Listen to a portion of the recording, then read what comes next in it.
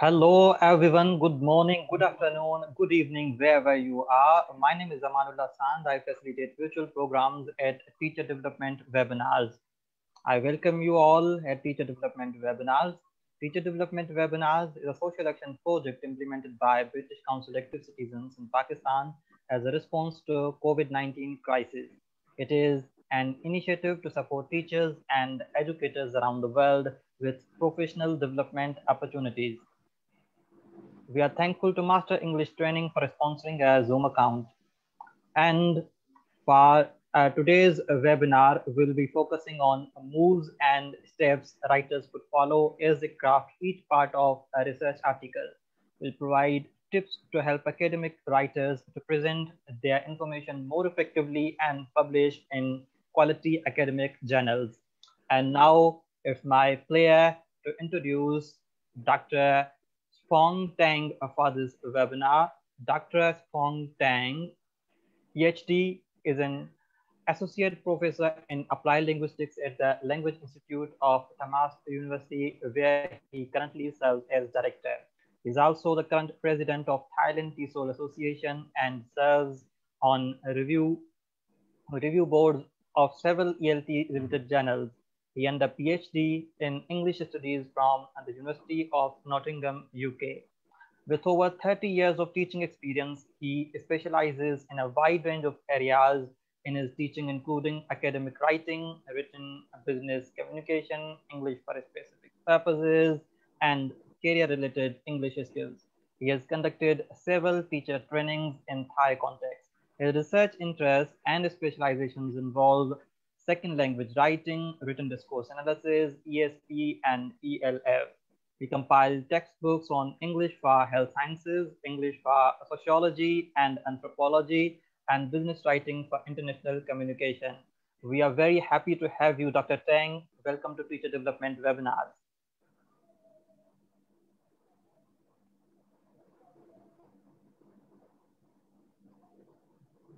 Okay, so good afternoon. So I'm going to share, right? Great.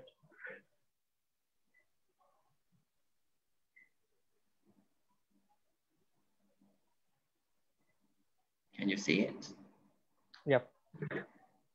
You need to maximize it. Okay. Great. Okay, so good afternoon from Bangkok, Thailand.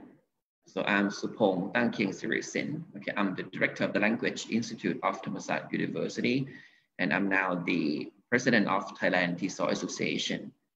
So today, right, it's a good opportunity, right, for me to share with you some ideas, okay, about writing. So, you know, we need to write a research article, okay, for publication as a requirement, okay, for teachers and university lecturers, right? Or sometimes, you know, we need to publish, okay, for our academic promotion. So today I would like to share with you some information about, you know, how we should write a research article in humanities and social sciences. And the approach that I'm going to talk about is a genre-based approach. Okay, so let me start my talk now. So first of all, okay, because, you know, I'm referring to the genre-based approach, so I want to talk about the generic identity first. What is genre, right? So that means, you know, negotiating text depends in part on identifying ways in which a particular text is similar or to reminiscent of other texts circulating in the culture. That means, you know, when we produce a text, okay, it's not just writing one way, but that means it's a kind of negotiating the meaning. So that means, you know, when we produce a text, we need to follow a certain convention. Okay, so, you know, when we write a research article, right, we need to also follow, okay, certain steps, all right, in the convention of research writing. So if a text is not easily attributable to a genre, then it can be a problematic text. That means because, you know, we have the framework, okay, for writing any kind of text, okay? So that means, you know, when we write a text, we should know, okay, what the convention is, what genre it refers to or it belongs to. So next, right, I'm going to talk about the schematic structure of a genre. So as we habitualize, our joint negotiation of communicative tasks, we establish a series of stages or steps. Together, these are known as the schematic structure of a genre. Okay, so that means, there are a series of stages or steps that we should follow, okay, when we produce any communicative task. Writing is a kind of communication, okay, so it's more like, two-way, all right, even though there might not be face-to-face interaction or, real-time interaction, but it's more like, communication. So that means, we need to know the schematic structure of each genre. So schematic structure represents the positive contribution genre makes to a text, which is a way of getting from A to B in the way a given culture accomplishes whatever the genre in question is functioning to do in a culture. So you see that any kind of text, performs a particular function, all right? It has a real function, in communication, in society. Okay, so moving from one step to another, moving from A to B, okay, in a particular culture, this is, what we need to be aware of. Now, another two issues that I would like to highlight here are constituency and labeling. So constituency, right, and labeling are important concepts for understanding, how genre, okay, are produced, okay, are structured, all right. So what is constituency here? That means, when we identify the parts or constituents, okay, of the text, right, that make up or constitute the whole text. That means, we need to know what the components, of each text are, what elements, okay, each text consists of. And functional labeling, right? This is another part. So functional criteria, which means, dividing the genre into different stages according to the function of the different constituents. So that means each text, consists of different constituents, right? And then each constituent performs a particular function. Okay, so, when we divide, okay, the whole text into different parts, into different stages, then we should know what each stage does, okay, what the function of each stage is. Another important idea here is the realization or rhetorical patterns. So usually realization patterns differ across genres. That means, when we produce different types of text, okay, they follow different conventions. They follow different schematic structures. So that, like, for example, when we write a research article, right, we follow a certain convention. When we want to write a business email, we follow another convention. When doctors have to write medical reports, or some engineers have to write technical reports, okay, they follow, okay, certain patterns or conventions, of the writing. And realization patterns also differ across schematic stages. That means the stages or the steps, okay, or sometimes, we can call them moves, all right? These also vary or differ across, the stages, for each text type as well. So each stage of schematic structure is associated clearly with a number of grammatical and lexical features. That means, in each part, in each stage of the genre, right, there are certain grammatical and lexical features that we normally use, okay, to convey the meaning, right, for that particular text for a particular purpose. So there are two concepts here which are important, right, stages and boundaries. For a research article, right, usually the schematic structure of a research article consists of the first part, which is the most important part here, right, which is the abstract.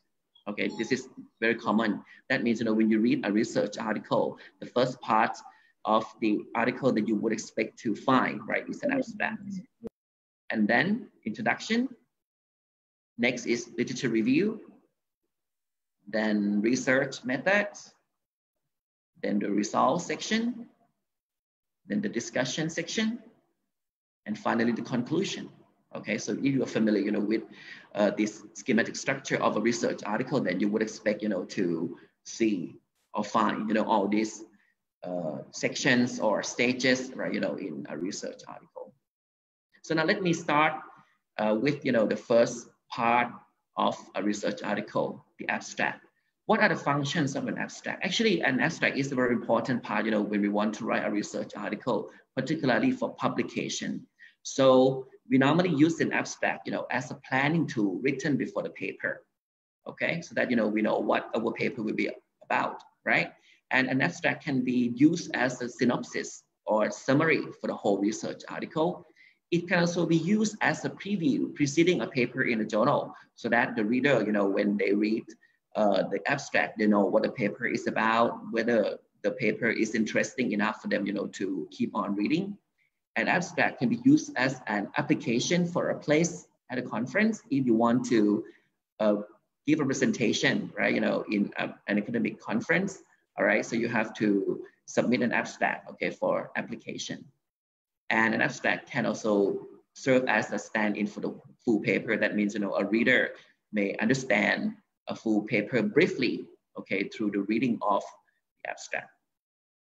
So now let me walk you through, all right, the different moves or stages, for writing an abstract. Sometimes, the word stage can be replaced with the word move, okay? So that, move one, okay, which is the orientation or locating the research article, right? Research study, okay, within the field or wider context, okay? So for example, when we start off, with something very general, like, computers are now a fact of primary school life. Okay, this is something very general when we locate the research study, okay? And the second move is the rationale, right, where we create a niche, for the research. Okay, so an example here is like, but there is a need for research on how to use them effectively. All right, so that means, after, we locate the research study within a wider context, then we move on, to a more specific part, okay? And then move three in the abstract, right? Which is the aim or providing the aim for or purpose of the research. Okay, this is an example. All right, so you can see, some keywords here. And the first sentence, may serve as, the topic sentence or the main statement, right? Like the paper investigate the use of computers in classrooms as a support for collaborative learning within a socio-cultural pedagogic framework. Okay, so this statement, right, present, the main purpose, of the research.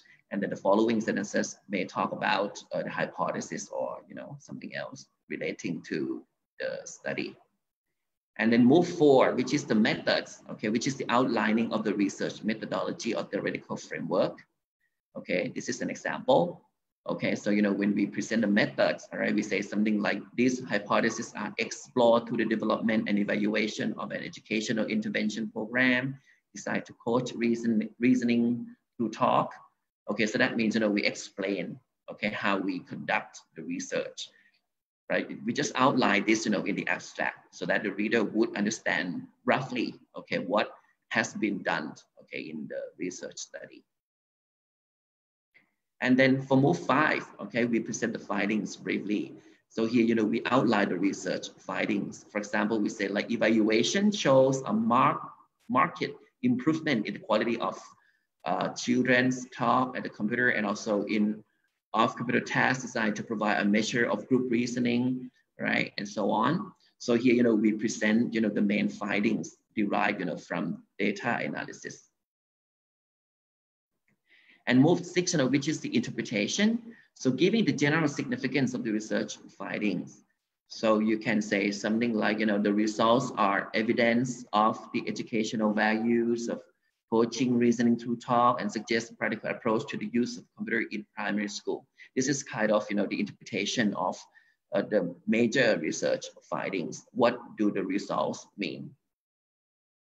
And this is, an example, for the whole abstract, okay, which you can read maybe later, okay? And you can see the different parts or actually different stages or moves, of an abstract. And you can also see the linguistic features, right? The different keywords that we can use, to present different parts, in this abstract. Now, we move on to the introduction. Okay, so introduction perform different duties, okay, different functions. Okay, so first, an introduction, can lead the reader from a general subject area to a particular field of research, right? And then it establishes the context and significance of the research. It also summarizes current understanding and background information about a topic. It also states the purpose of the work in the form of the research problem, okay, supported by the hypothesis or research questions. And finally, it highlights the potential outcomes your study can review. So these are the 5 major functions, of an introduction. So that means, when we write the introduction, make sure that, we include, all these topics.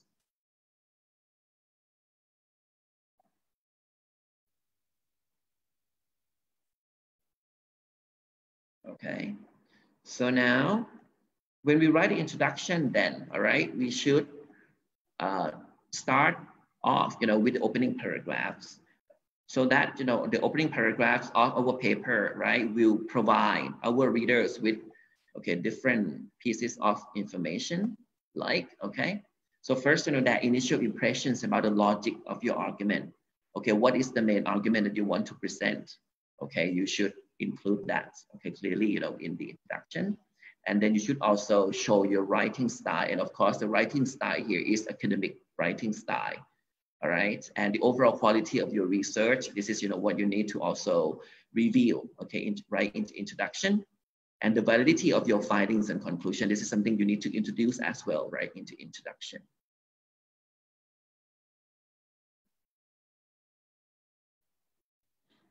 Okay, so let's take a look at some example, all right? So, when you say something vague, so a vague or disorganized or error-filled introduction will create a negative impression.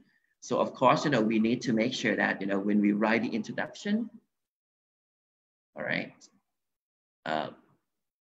we should, write a concise, engaging, and well-written introduction, which will lead your readers to think highly of your analytical skills, okay, your writing style, and your research approach.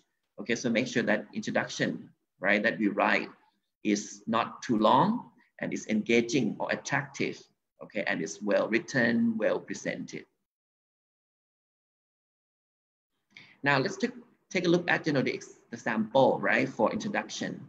So the first move or the first stage, for introduction is establishing a territory. Actually, this is some genre-based model, okay, introduced or proposed, by a very famous researcher, right, named John Swale, Professor John Swale.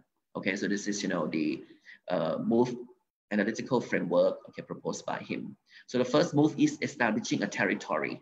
And under each move, right, there are several steps. So step 1 here is claiming significance. That means here we should show that the general research area is important, central, interesting, or relevant, to the research study. This is an example, okay? So, when you start off, for example, with the introduction to the main topic, right, the computers, for example, computers are becoming an established part of education in schools throughout the developed world. But then, however, okay, however, despite, sorry, I cannot see. Okay, so that means, after you provide, the general information about the main point, then, all right, you should focus on the central idea, all right? So say something about the computers, all right, the situation the computers are used, all right, in the classroom. What are the challenges, or what is the uncertainty, or what is the debate, okay, over, how best, to use the computers in the classroom. So this is how we can claim the significance. And then in step 2, we can do a kind of, brief literature review here, which means, introducing and reviewing items of previous research in the area. Okay, for example, you refer to some scholars, okay, or some previous researchers, okay, who report this and that. All right, you can include, some keywords like suggest, all right, or argue. All right, okay, so you can refer, to this example later. And then in move 2, when we establish a niche or the rationale of the study. So in the first step, for this move, you just define the research topic. So here, we should indicate the gap, all right, in conducting the research, okay? You can raise some questions, you can extend some knowledge, okay, related to the field.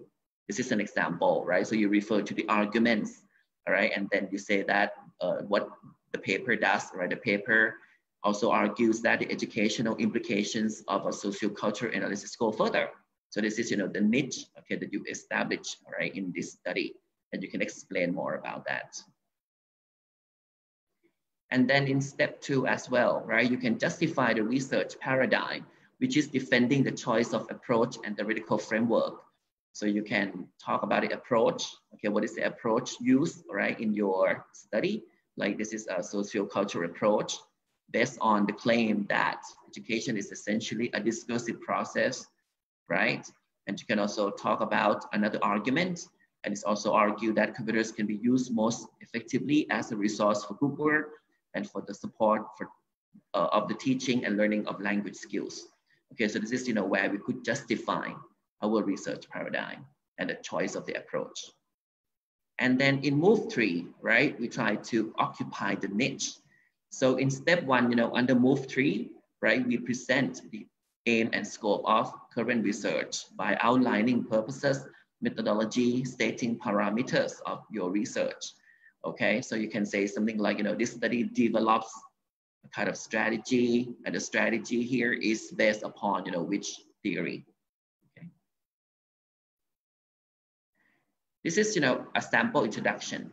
So when you introduce, okay, the main concept, right, or the main theoretical concepts, of your study, then you can refer to the research question. Okay, so here you can see the samples of research questions, okay, regarding the topic of the use of computers, in the classroom. And then you can move on, right, to the next section, by talking about how, right, the project, okay, was funded, how the project, was supported financially. All right, so you just provide all the details about, the project, and then the research questions, right, are presented below. Okay, so here, this is an example, where there are 4, right, 4 research questions, and they are the keywords here, right, in each research question. And then in step 2, right, we provide a definition of the key terms. Okay, for example, you can define the term exploratory talk. What does it mean, right, in your study? Okay, so here, when we provide, the definition of key terms, we should operationalize, okay, the terms. That means, what does the term mean in your study? Okay, so in this particular case, what does exploratory talk mean, all right, in this particular research study in the context? And then in step 3, outline. Okay, so you indicate the structure of the research article. Like, so you say the first part of the paper, that's what, the second part of the paper, that's what. Okay, so it's like, the outline for the whole research paper. And then the second chapter, right, usually it's the second chapter, right, in the research article here, which is literature review. So what does a literature review do? Okay, usually, here, we try to present, okay, the information from the textbooks, okay, from scholarly articles, or from any article, any other sources relevant to the particular issue. Okay, and so here, we present an area of research or theory. And we should also, okay, provide a summary and critical review, of those works. So we don't just summarize the works, but we should also do the critical analysis of those works, all right? Showing the balanced views, of each topic. That means, you should not present only the good side, but should also, present the negative side or some limitations regarding each concept or, each research methodology, right, in the previous studies. And so literature reviews are designed to first, provide an overview of sources you have explored, okay, while researching a particular topic. And here, you should let your readers, okay, know, right, how you can make, your study, all right, become larger in the field, right? How you can broaden, or like, how can you generalize, okay, the findings, from your study, to the larger field of study later. So a literature review may consist of simply a summary of key sources, but usually in the social sciences, a literature review usually has an organizational pattern and combines both summary and analysis or synthesis. Okay, so as I mentioned, right, we should provide, the critical analysis, right, of what we have reviewed, okay?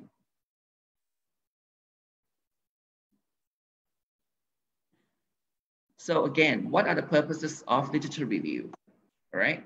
So usually, literature review, right, would help us, place each work in the context of its contribution to understanding the research problem being studied. So that means, we should then present, okay, the major information, okay, regarding the concepts related to our study, but then in the context, right, of its contribution, okay, so that the reader can understand the research problem or the problem statement in your study. And literature review also reviews any gaps that exist in the literature, because normally in social sciences or humanities, we tend not to repeat, okay, any research study. So what are the gaps, all right, that exist, in the literature? This is, what we should review here, okay, before we explain the methodology. And we should locate our own research within the context of existing literature. This is a very important part, because the reader, would need to know what the context of our research is. So here it should not be too broad or too specific. So now when we analyze, okay, the structure of a literature review, okay, in terms of moves, right? The first move is an overview of the subject, issue, or theory under consideration, a general move, right? And then move two, present the division of works under review into themes or categories, like works that support a particular position, or those against, those offering alternative approaches entirely. So that means, again, right, you show the balanced view, okay, for each theme and categories.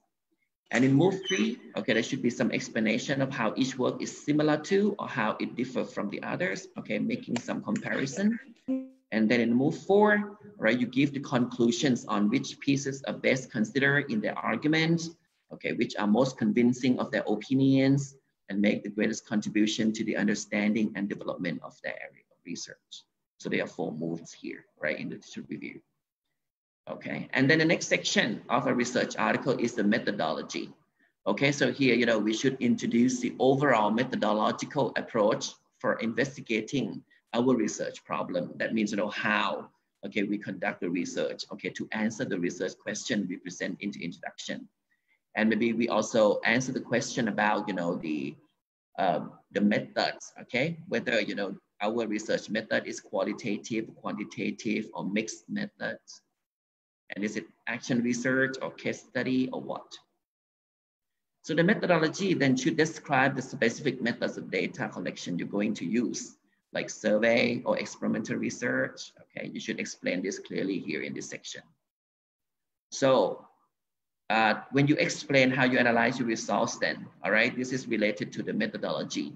Okay, so you should also explain whether you use any statistical analysis, in quantitative analysis, or did you use any specific theoretical perspective to help you analyze the text or explain observed behaviors? Any theoretical perspective you use here? Or you need to also describe how you obtain an accurate assessment of the relationships, pattern, trends, distribution, possible contradictions found in the data.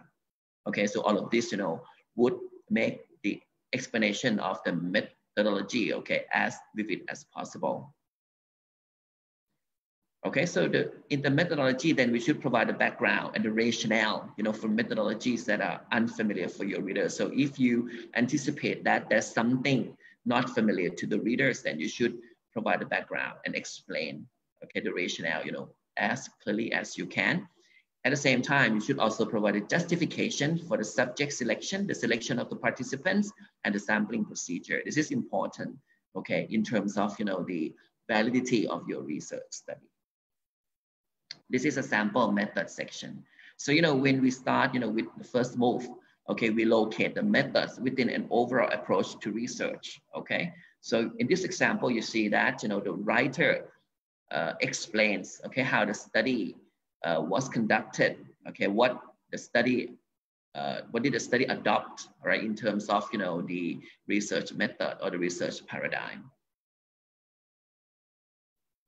And then it moved to the rationale, right? So here the writer will argue for the choice of methods.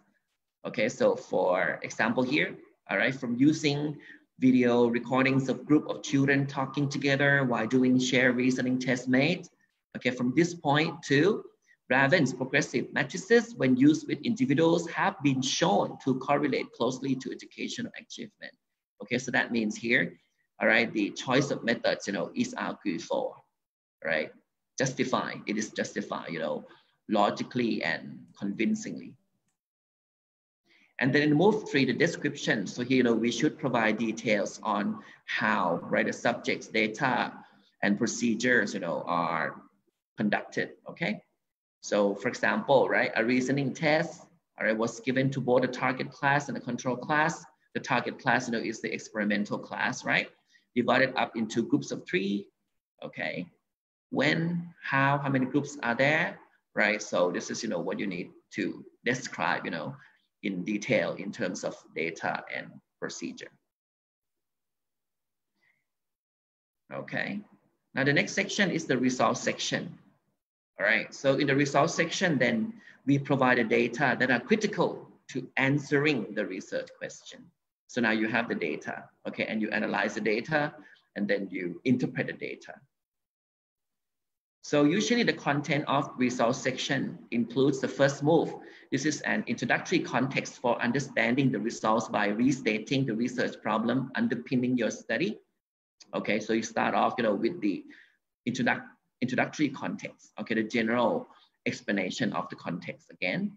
And then in move 2, all right, you can summarize the key findings, all right, arranged in logical sequence, okay, so that you can follow, okay, your methodological section. And then in the next step, right, you should include the non-textual elements like, figures, chart, photos, map, tables to illustrate the key findings. So of course, we need to accompany, right, the textual explanation, okay, with the visual aids. And also, there should be a systematic description of your results, highlighting for the reader observations that are most relevant to the topic under investigation. Okay, so the result, should be described, systematically, right, with, the observations, right, highlighted, okay, for any relevant information. And the use of the past tense, right, when referring to your result, this is important. Normally, when we present, what was done, okay, we use the past tense. And the length of the result section is guided by the amount and types of data to be reported. So actually there is no exact or determined length of results, okay, but this is determined, okay, by the amount and types of data to be reported. So focus only on findings that are important and relevant, okay, to addressing the research question. The next section is the discussion section. This is, quite a challenging section because this is where you try to show the interpretation of the findings, okay? What do the results mean, okay, in terms of theories and previous study? So this section is often considered the most important part of your research paper because it's where you most effectively demonstrate your ability as a researcher, right? You need to show your understanding, okay, of the data interpretation as a researcher. So here, right, you should show how you can think critically about an issue. You should also show how you can develop creative solutions to problem based on a logical synthesis of the findings. And you should be able to formulate a deeper, more profound understanding of the research problem under investigation. So this is not an easy part to write. So, in the discussion, we should present the underlying meaning of your research, and we should note possible implications in other areas of study as well. And we should also explore possible improvements that can be made in order to further develop the concern of your research. Okay, so apart from presenting the result, you should also present other issues related to the results. Okay, and so it's something to do with, the implications or, the interpretation, of the findings for maybe future improvements. And in this section, we should also highlight the importance of our study, how it may be able to contribute to and or fill existing gaps in the field. So that means here you go back, right, to the literature review section. And here, we can engage our reader in thinking critically about issues based on the evidence-based interpretation of findings. So, when we present the clear, logical interpretation of the findings, then we could engage the reader in thinking critically about the issue that we are presenting as well. And this is, very important, as this is now empirical, right? This is from empirical data. So for the organization and structure of the discussion section, so first, think of your discussion as an inverted pyramid, so that, you can organize the discussion from the general to the specific, and you link your ideas. You should link your findings, okay, to the literature, then to the theory, and then to practice. So here, right, we can use the same key terms, or we can use the narrative style, or we can use, the verb tense, which is present tense normally. All right, that we use when describing the research problem in the introduction. And for the discussion, we should begin by briefly restating the research problem you were investigating, and then answer all the research questions underpinning the problem that you posed in the introduction. So that means here you can see the coherence, right? The link between earlier chapters with the later chapters. And also in the discussion, we should describe the patterns, the principle, the relationships shown by major findings and place them in proper perspective. So after you do, the careful analysis, all right, of the data, you have done, the clear interpretation of the data, you should come up with, some patterns or principles or relationships, okay, that you can derive, from the major findings. So the sequence of the information here is important as well. So first you should state the answer, and then relevant results, and then you can cite the work of the other. So here, you should cite, okay, the work of the previous researchers, right, or previous studies, so that we can see the similarities or differences, between your findings, all right, and earlier findings. And so you refer the reader to a figure or table sometimes, okay, to help enhance the interpretation of the data.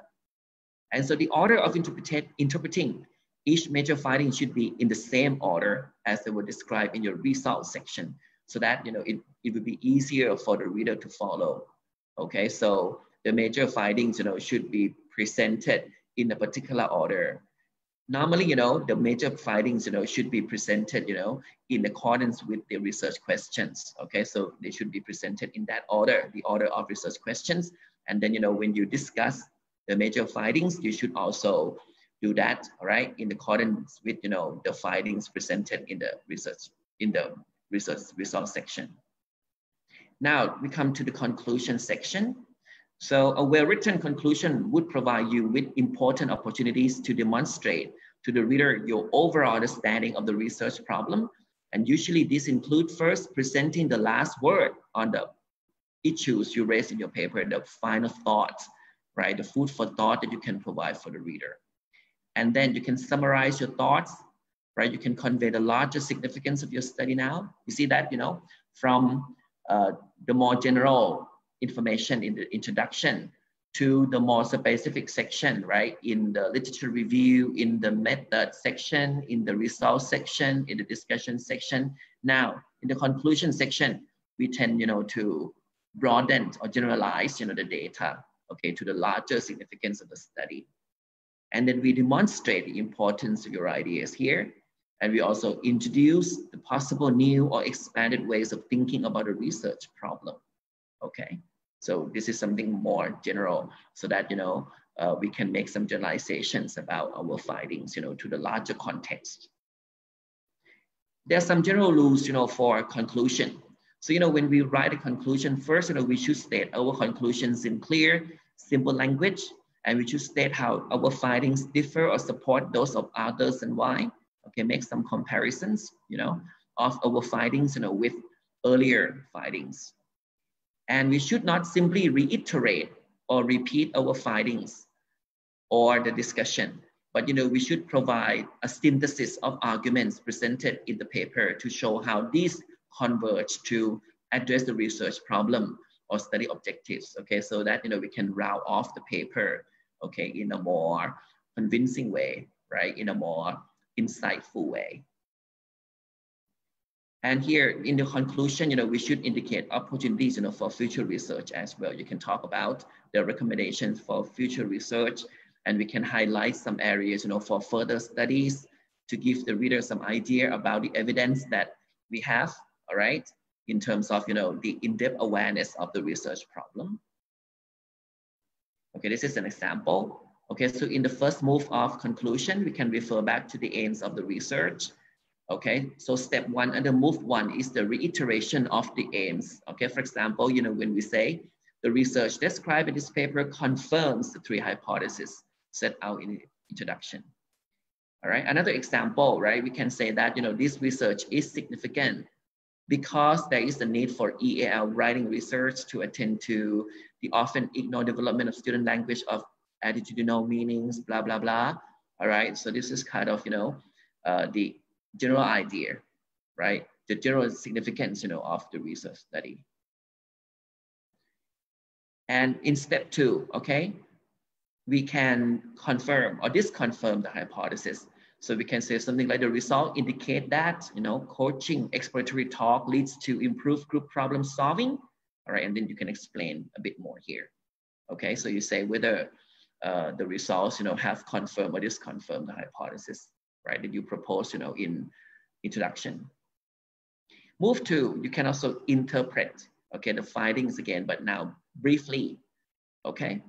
Oh, sorry, this is the discussion part, right? So that means, you can interpret the data and present the interpretation, right, in several steps. So the first step is general in significance, okay? For example, when you say the result obtained do support the socio-cultural view that, okay, and then you explain. And then in step two, you can explain how the findings, okay, contribute to the knowledge. Okay, so you can say something like they also lend support to the argument put forward in blah, blah, blah. That reason can be described in terms of structuring ground rules and so on. Okay, so now you can explain more broadly, right, about, the findings. How do they support the theory? And then for move three, right, we explain. Okay, so here, we explain the finding. For example, the finding that children with the lowest initial scores on the individual reasoning test improve their score much more significantly after coaching in exploratory talk than high scoring children was unexpected. This is something that you did not expect to find, right, in your analysis. So this is, what you can also explain. And so you can also further say that, oh, this finding suggests that, okay, so what is your explanation about this? Okay, what can we explain about the phenomenon? This is interesting part. And then in move four, we can do what we call problematizing. So for example, when we say in interpreting these findings, it must be remembered that higher score on reasoning tests do not imply an increase in general intelligence. The score on this test measure primarily the children's ability to do this kind of test. That means, you talk about some problems, okay, but then you will present, the solution later. So, the solution, can be presented through the implication for practice in move five. So you can say, oh, this paper suggests one way in which new technology could be used to help with the coaching and support of this core practice. This is an example for the implication. And finally, in move six, write the recommendations. You can say that, like, the implications of this study are such that they indicate a need for further research, both to confirm these findings and to investigate if the same approach can be applied to different areas of the curriculum. You can see that, when we write the conclusion, right? Again, right, the information becomes broader and broader, okay, to the wider context. Another example here, okay, you can say it's something like research is needed to investigate multimodal perspective extending current applications of the appraisal framework in developing EAL students' verbal comprehension and expression of evaluative meaning in curriculum areas to content and language integrated learning. Okay, this is another example about, the CLIL, right, approach, to teaching, language teaching, right? And so this is what you can say in a general manner, okay, about the research on CLIL. Okay, so now let me talk about, some common mistakes, in manuscript that we prepare, okay, for a journal. Okay, so after, we finish the whole research article, maybe we need to prepare a manuscript, okay, to be submitted to a journal. So first of all right, the first common mistake is that the research question is not specified. So make sure that, we specify the research question as clearly as we can. So what are the research question, right? And then the stated aim of the paper is tautological. Like, when we say something like the aim of the paper is to describe what we did. This is tautological, it's like it's circular, right? It doesn't say anything else, all right? Or sometimes it's vague, like, we explore issues related to X. So, try to avoid, okay, the statement which presents, the aim of the paper in a way which is too broad. And the structure of the paper is chaotic. That means, for example, the methods are described, in the results section. Okay, that means, we need to make sure that we structure or organize our paper, okay, very systematically and logically. The manuscript does not follow the journal's instruction for others. So that means, before you prepare the manuscript, make sure that you read the instructions in the journal as carefully as you can, so that, you can prepare the manuscript appropriately. And sometimes the paper much exceed the maximum number of words allowed. So now, right, usually each journal would specify the maximum number of words allowed, for each manuscript. And so, when you write, do not exceed the number. Another thing is the introduction is an extensive review of the literature. So do not get confused, right? So you should explain the literature, or, review the literature more extensively, in the section for literature review. So in introduction, then you should present the problem, all right? First, generally, more broadly, and later, right, you provide a niche, okay, for your research context, but do not do the extensive literature review, in this section. The methods, interventions, and instruments are not described in sufficient detail. Okay, so this is, what you need to do, right, in the manuscript. Okay, explain the methods, the interventions, and instrument as clearly as you can. The results then are reported selectively, like, percentages without frequency, the p-values without measures of effect. So that means, when the results are reported, okay, make sure that, they are reported completely, okay, so that, the reader can understand the results. And the same results appear both in the table and in the text. That means when we present the table, all right, make sure that, you present only the major findings, and then in the text, you just interpret the data in the table. Don't just, repeat the information in the table. The detailed tables are provided for results that do not relate to the main research question. So avoid presenting all the detailed tables. Put the detailed tables maybe in the appendix. In the introduction and discussion, key arguments are not backed up by appropriate references. So this is also important. When you write the introduction or when you write the discussion, you need to also back up, right, the arguments with some references. Okay, do not just write them on your own or out of your own imagination. Most or all references are out of date and cannot be accessed by most readers.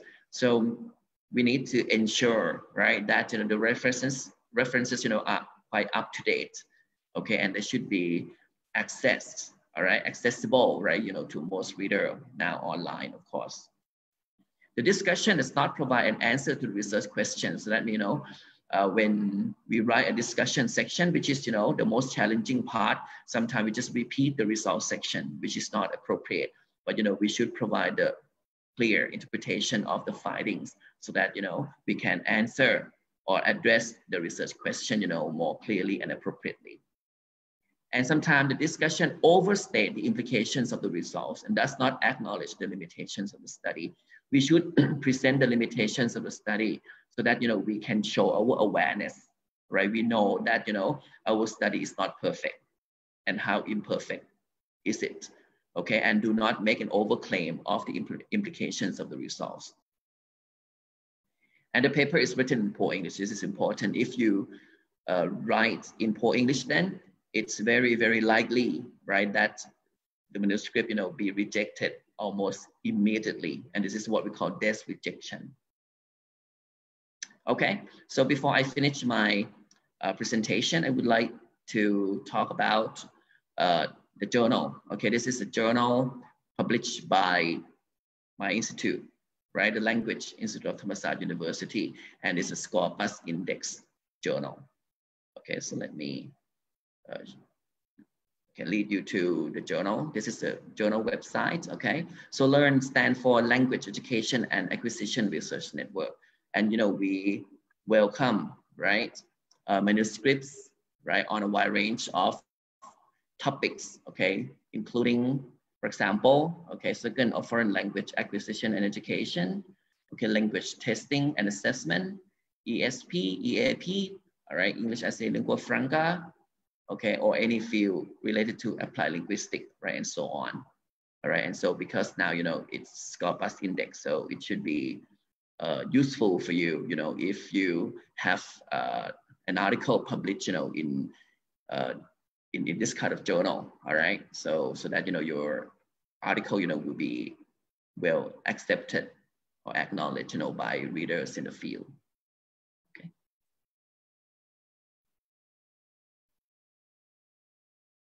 So now, okay, so this has come to the end of my talk today. If you have any questions, I would be happy, you know, to answer. Thanks very much, Dr. Tang, for this wonderful presentation. It was useful for our research scholars and academicians. So yeah, now the floor is open for questions. If you have any questions, you can post them in the chat box.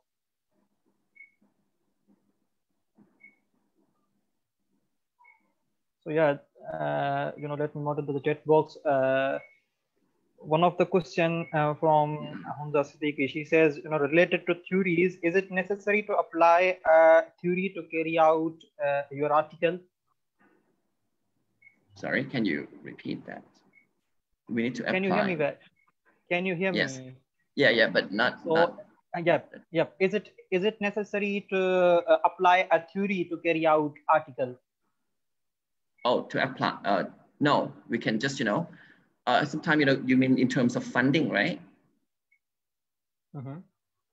So yeah, sometimes, if there are grants, research grants available, right, it would be useful, right? If you have research grants, to help you, right, conduct the study and then write a research article. But normally, sometimes, we don't need the funding.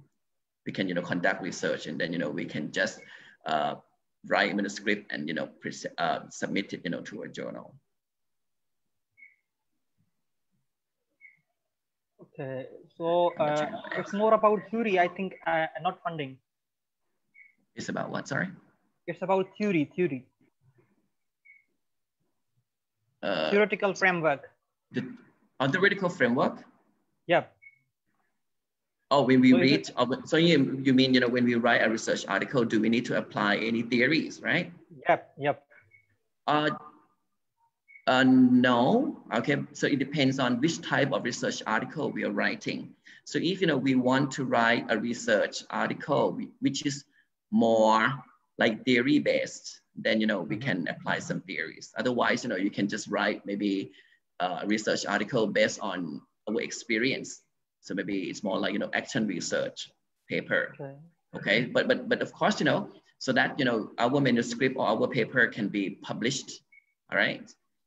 If we have some theories to back up, it would be a lot easier. But, of course, for like, for teacher development in general, if you want to just share, okay, what you do, all right, what you have done, maybe in your classroom, okay, any practices, that you find interesting or useful for your students, you can just, write a research article, write an article. I would say article, maybe not research article, all right? So that, you can share it, with other teachers. That is possible. But maybe if you don't expect, to publish it in any academic journal, that's fine.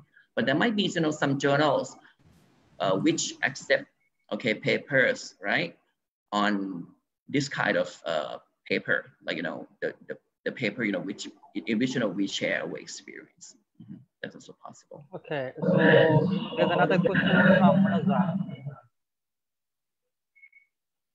She asked, let me find the question. My research is qualitative and I'm exploring the attitudes of people towards Punjabi. Punjabi is a local language here in Pakistan.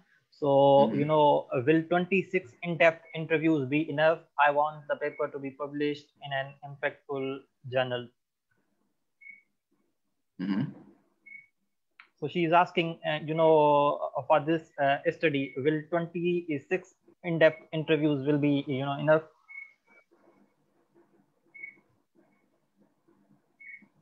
Sorry, I don't understand your question.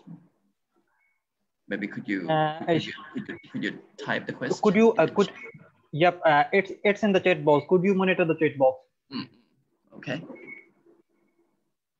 Which one? So now I'm on the from Munaza.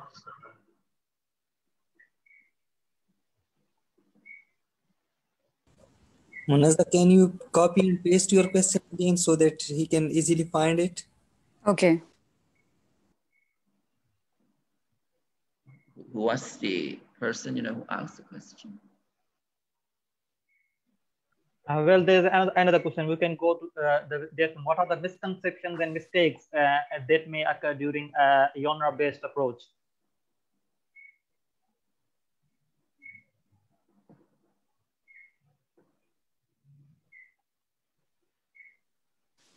I can ask the question directly if you want. Okay. Yep, sure. Okay, so yes, doctor, I was asking, my research is qualitative and I'm trying to find out the attitude towards Punjabi language. So will 26 interviews be enough or should I aim for more? Like maybe 26? Yeah, in-depth interviews. In-depth interviews. Okay, you mean 26 interviewees? Yeah, exactly. Okay. To me, right, 26 interviews, are okay, enough. Or sometimes, 26, could be more than enough. Because, normally, when we do the interviews, right, in-depth interviews, right, when we do the qualitative analysis, right, which would need us, to do the kind of thematization, right, the content analysis, that would be hard work, for us. So maybe 26 is, of course, more than enough. And so if you can reduce the number, to just to 10, right, interviewees, that may be feasible, right? And, in terms of in-depth analysis, right? So that, when we want to get the profound information, the fewer interviewees, would be better. Oh, thank you. Thank you. Can I ask a question, please? Yes, please. May I ask one question? Based on my, yes. Can I ask one question? Can you hear me? Can I ask one? Yes, I'm doing a research, of course, your analysis, and I'm finding it difficult in writing a literature review. In that session, I'm quite okay in writing the theoretical framework, and I find it challenging to cover all the things and which kind of things should I write a review. And I think that only theoretical framework is not enough. So which kind of the things should I write in that literature review? I find it challenging, and I don't know that how can I say that the history of the genres. So, and I find it difficult to be selected. Which facts should I select or which is not, just like that. So, is there any suggestion for that? You mean the themes? Yes, the themes to put in that literature review. To put in the literature review. Okay. So I think that maybe, you need to know, right, what you want to do research on, right? And then what are the concepts, the major concepts, right, which are related, to your study. And so that, you don't have to write about everything, right? You don't review all the topics, but then, choose only the topics, which are relevant, okay, to your study. So that means what, like, you know, what are the key terms or the key concepts that you put in the title? What are the key terms or concepts that you put in the research questions? Okay, make sure that, you know, you review those terms. And then what theories, you know, underpin those terms, all right? And just review them. But, you know, do not review all of them. It would be, you know, a waste of your time. Oh yeah. So do I need to be left in writing like the key terms and the key approaches to that like that? Okay. Okay. Yeah. Yeah. Right. So Right. yes, thank you very much. Yeah. Yeah. Can I ask a question? Can I ask? Surab, go on. Yes. Yes, there is a biggest confusion here, particularly in our context, in the difference between thesis statement and statement of the problem, and also limitation and delimitations of the study. Can you please tell us about these so that the confusion may be avoided in future? Okay, so problem of statement, right, is the statement about, okay, the problem regarding, you know, your research. What problem, you know, did you discover, okay, regarding your research context? So that means, you know, here you explain, okay, what is the problem, like, you know, maybe in the classroom something is lacking, okay, what are the problems, you know, regarding your students learning behavior or something like this. So that's a problem of the statement of a problem. And then, you know, in the limitations of the study, normally, you know, we talk about what we cannot do, all right, you know, in the study, okay, what we cannot do, what are the limitations, like maybe you talk about the research method that you will use, right, you know, in your study.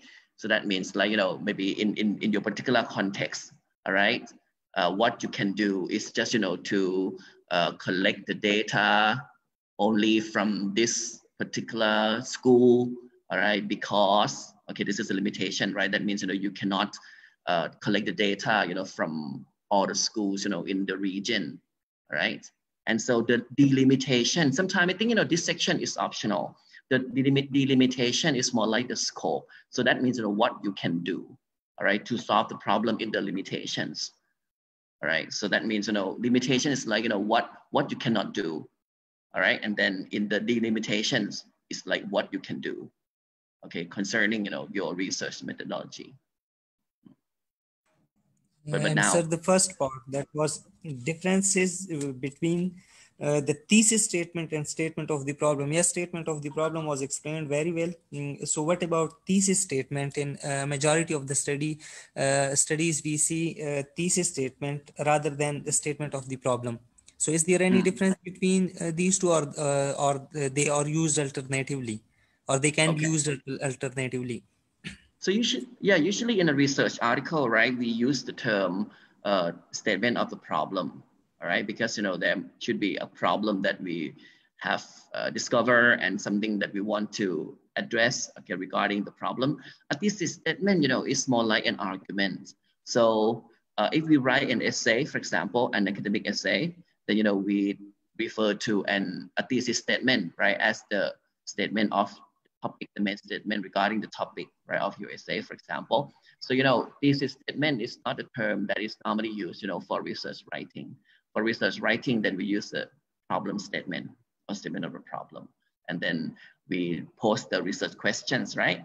And then what are the research questions, what are the methodologies that we can use, you know, to collect the data, to analyze the data, to answer the research questions. So that's why, you know, we formulate some research question and hypothesis, you know, in a research study, right? Because, you know, that's related to the statement of problem.